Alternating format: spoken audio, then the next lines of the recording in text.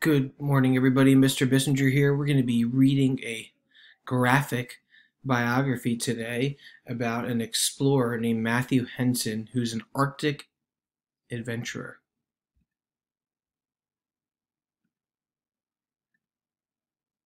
Chapter 1, Young Adventurer.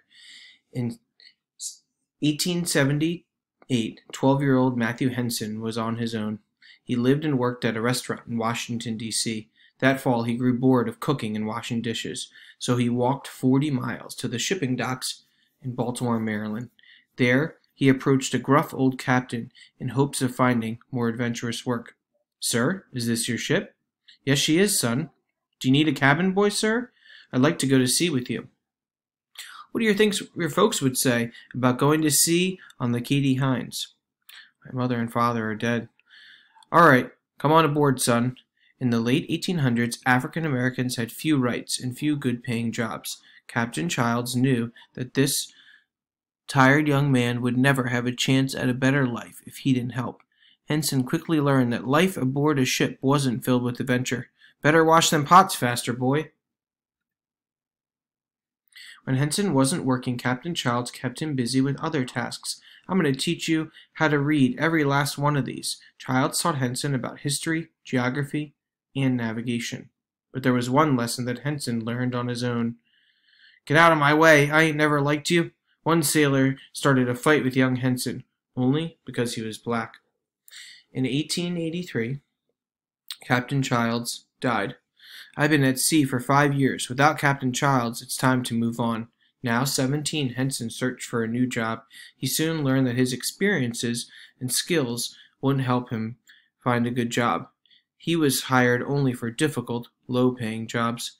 Henson loaded heavy crates onto ships in Boston, Massachusetts. In Providence, Rhode Island, he worked as a bellhop at a hotel.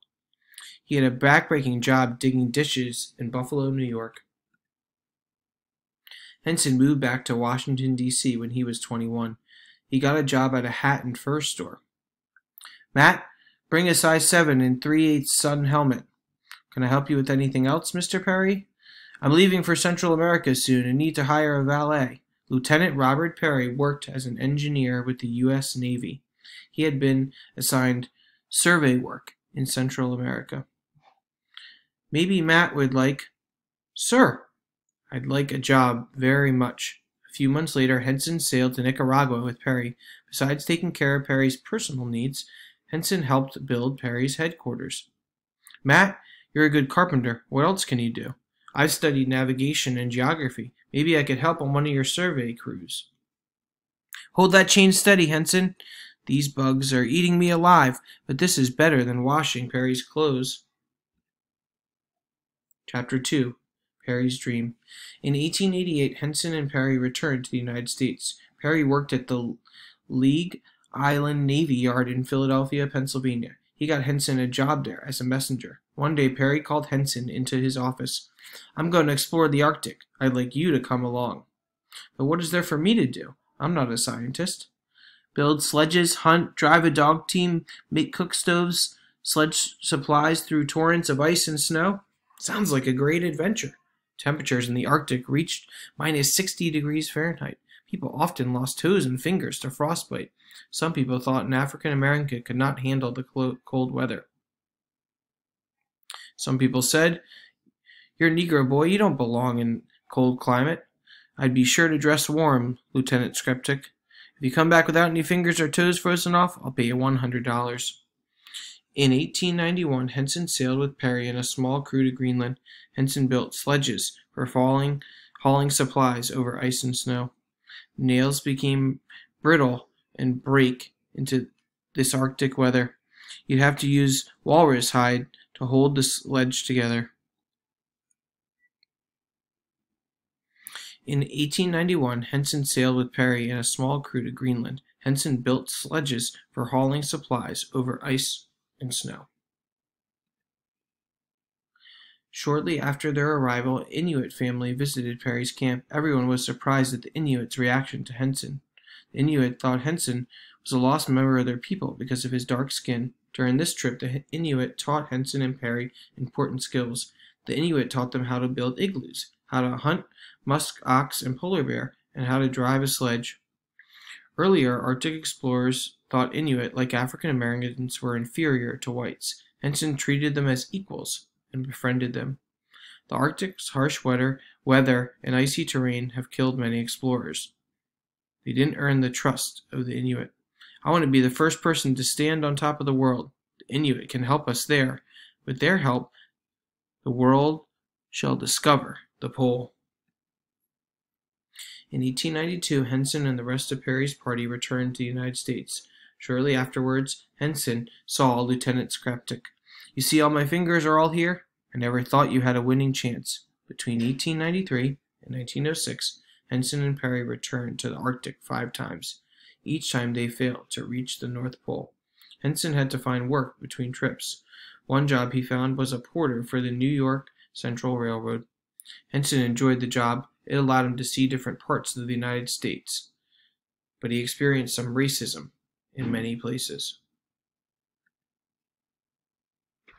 Chapter 3. The North Pole. Perry had a ship, the Roosevelt, built for his Arctic trips. The ship's powerful engines and sturdy hull allowed it to cut through icy waters. In 1908, Henson, age 42, left with Perry for another try to reach the North Pole. They stopped at the Inuit village of Etah, Greenland. They traded for furs and sled dogs. They also hired Inuit to help them on their trip. The Inuit called Henson Male Pulak, which meant Matthew the King of One, or Big Matthew. The Roosevelt fought its way past huge icebergs and through icy waterways. In September, it reached Ellesmere Island off the northwestern coast of Greenland. There, it became locked in ice. Henson began sledding supplies to Cape Columbia, the northernmost point of Ellesmere Island. The group set up a camp of igloos there and called it Crane City. Arctic winters have little daylight. Perry's party didn't want to travel in darkness all the time, so they waited at Crane City until spring. During winter's long, dark hours, Henson built sledges and prepared supplies. Ota helped Henson hunt musk ox. On March 1st, 1909, the 413-mile trek from Crane City to the North Pole began. Perry set up a relay system for the trip. Captain Robert Bartlett's group cut a trail over the Arctic Ocean's icy terrain. Henson followed him a day later with a supporting group. Ice covering the Arctic Ocean wasn't smooth. Ocean currents moved the ice. Large sheets of ice smashed together to create towering pressure ridges. Other times, the ice broke apart as it shifted, causing leads. Perry named one of the stretch of open water the Big Lead. The Big Lead scared the Inuit.